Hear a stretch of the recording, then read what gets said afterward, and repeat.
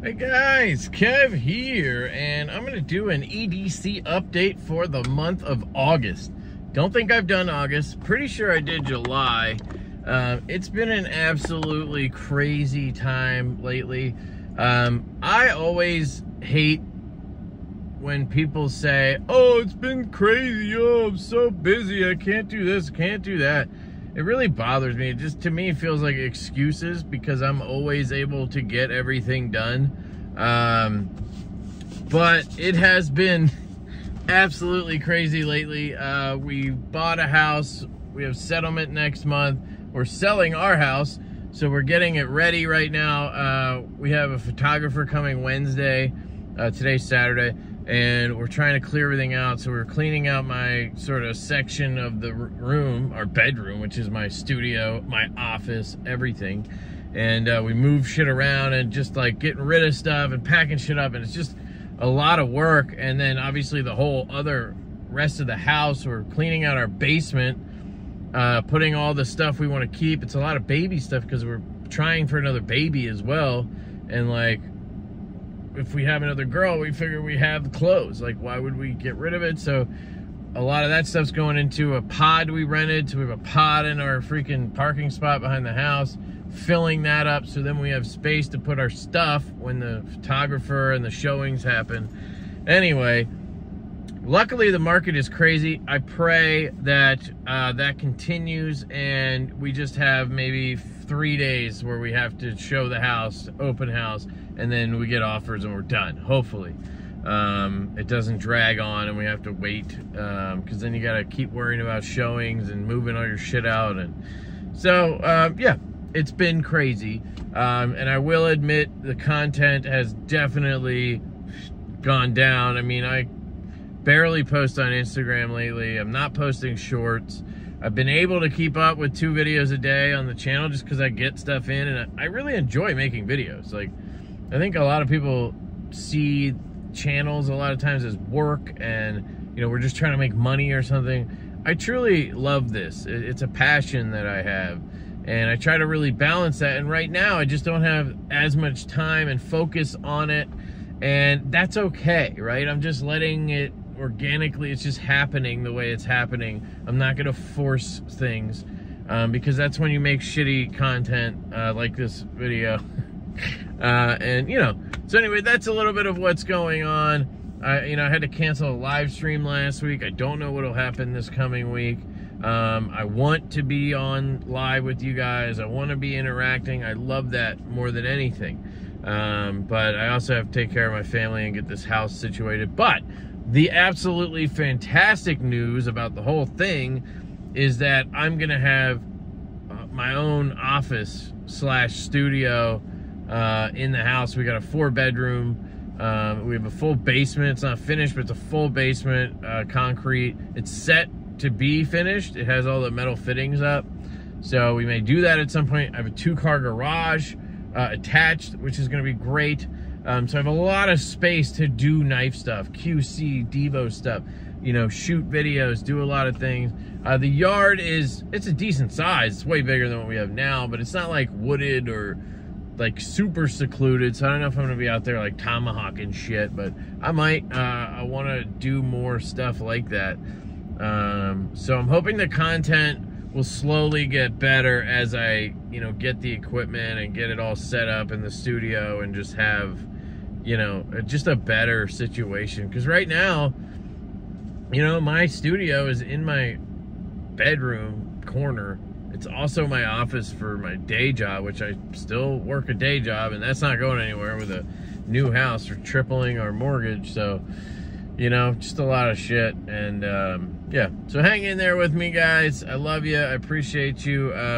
So the EDC update, I have the usual. I have my CWF Micro Arcadian Micro Click 15 and 100 setting. Love it. Just literally lives in my pocket. I did rock a Olight i5R EOS for a week or so, and I rocked a Rovivon E5 for a week or so this past month.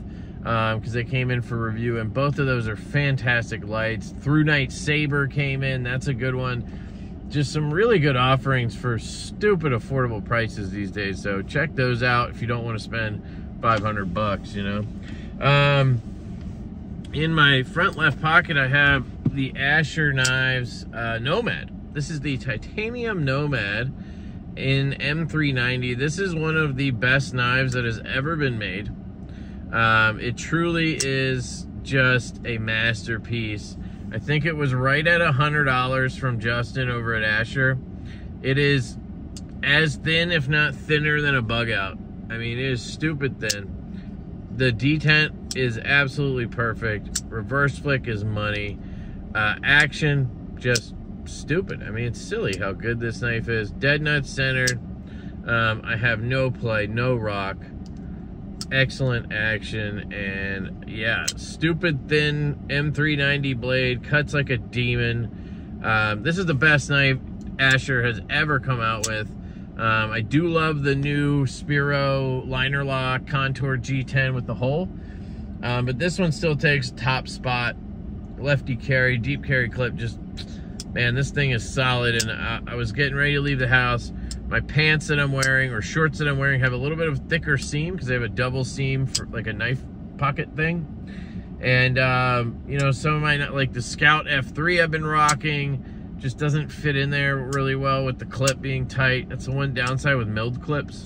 They can't be tight and yet fit over thicker pants, where like a budget clip like this, a spring clip or whatever, can be really tight but also pop over a thick pair of jeans. A wire clip can do that excellently.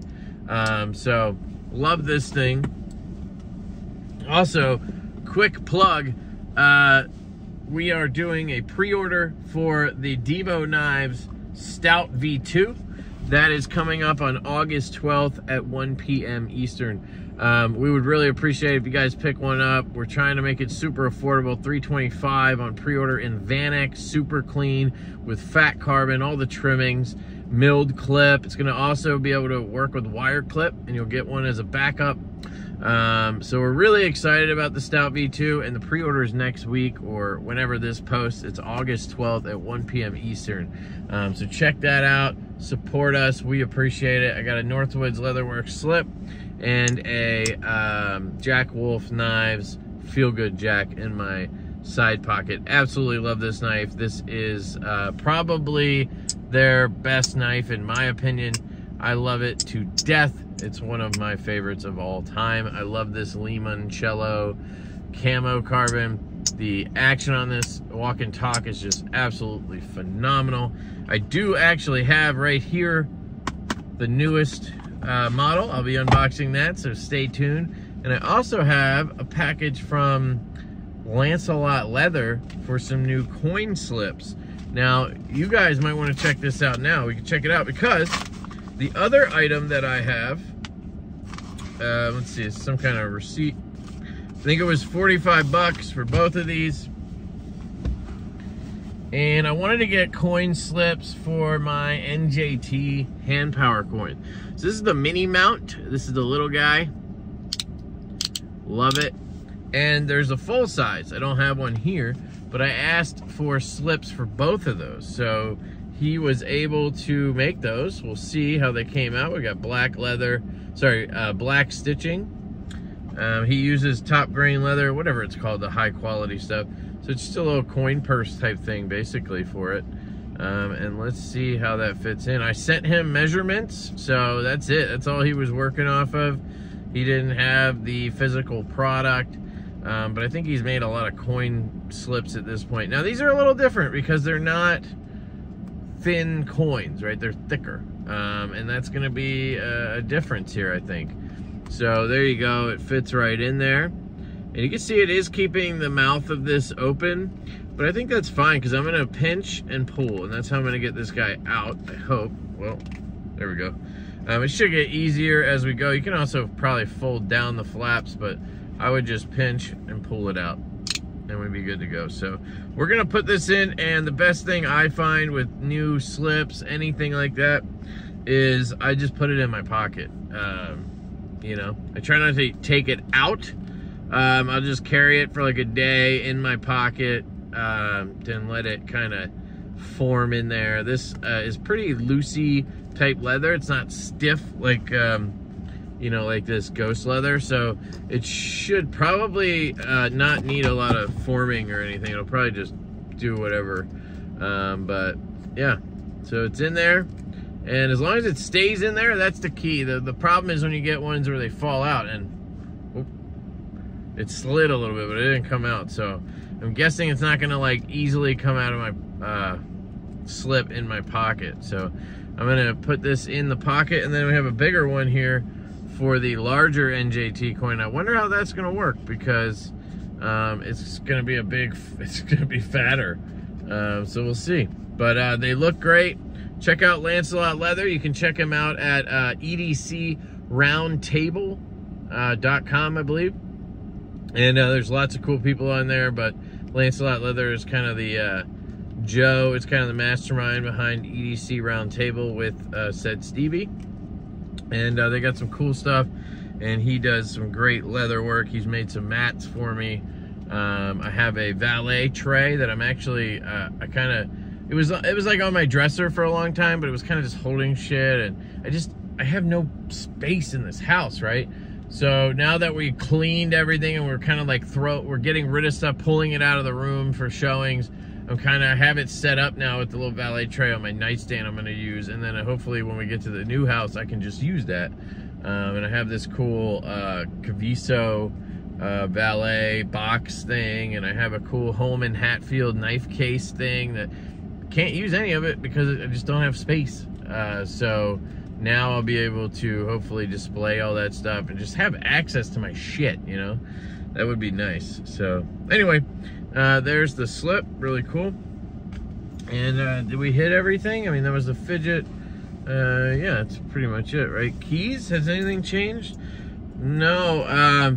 The only thing I would point out is the JRW Tough clip that I've showed before, or Cash clip, whichever one you get. It's the best carabiner type thing for your keys ever, because it's so thin and minimal that when it's not being used on your belt, it disappears. And that is very important, because I hate having bulky like carabiners and shit all over the place.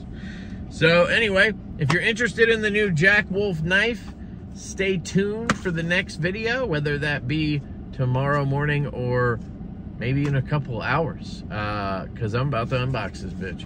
I love you guys. I hope you have an absolutely fantastic day. Truly love you all, and I will catch you later.